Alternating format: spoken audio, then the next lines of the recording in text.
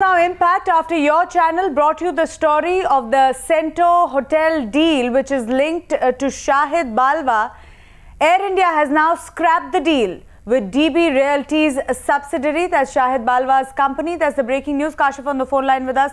Kashif, what is Air India saying, even though they haven't given an official confirmation or any kind of notification?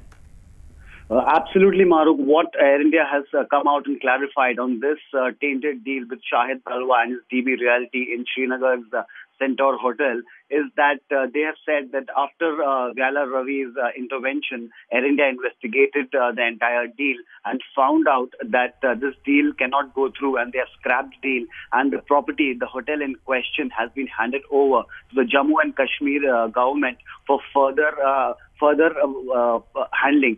Clearly, Air India says that they will not manage the hotel now. The Jammu and Kashmir government, who's originally the owners of the hotel, will now manage the hotel, and they have nothing to do with Balwa and the deal which was stuck with him for a 33-year lease earlier last year.